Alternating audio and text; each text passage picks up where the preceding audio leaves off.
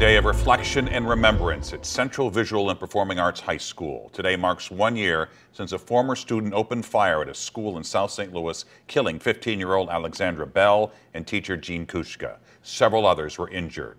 Classes were canceled today so that the community could focus on healing and remembering the victims. There have been a lot of changes in the last year. More than $2.5 million has been spent on new video surveillance, alarms, locks, specialty doors, and windows. There's also more security officers. School leaders say students and staff have worked hard to heal from the tragedy. There's no playbook, there's no guidebook for this, and there's no way around it. You have to just kind of move through it as well. And so we're just moving through it together.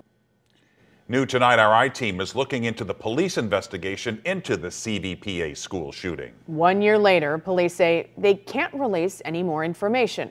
Our Christine Byers pushes for answers on why the investigation is still open. For the last year, we've heard the heartbreaking moments from parents reflecting on the day of the CVPA shooting, like Manfred McGee, the dean of students whose 16-year-old son was shot in the leg.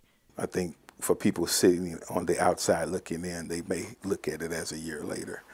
But I look at it as something that happened a year ago that I've been dealing with every day since it happened. And Danita Watkins, who told us in April about her 15-year-old daughter who was shot in the leg and jumped from a third-floor window to escape. Some days she's, seems like she's happy, but some days I can see like depression in my daughter.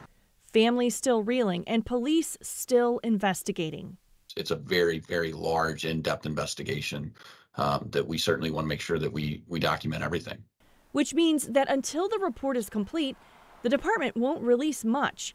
The I-team has filed multiple records requests for the police report, surveillance, and body camera video. And we've asked for an interview with the police chief. The department denied all of those requests. Department spokesman Sergeant Charles Wall shed some light on the delays during a video call last week. There's just a lot that has to be documented. It's my understanding that the report at this point may be hundreds of pages long. Wall says part of the delay is because there were also hundreds of students, staff, and police officers from multiple agencies involved. Certainly it has been a priority for our agency. It is something that we are doing everything we can to get it done as quickly as we can. It's just it's a very, very large, in-depth investigation. The I-team also requested information from the St. Louis Public School District about security. Today, the district's security budget is $10.5 million. That's up from $8 million before the shooting. That additional $2.5 million mostly paid for additional video surveillance and intrusion alarm systems.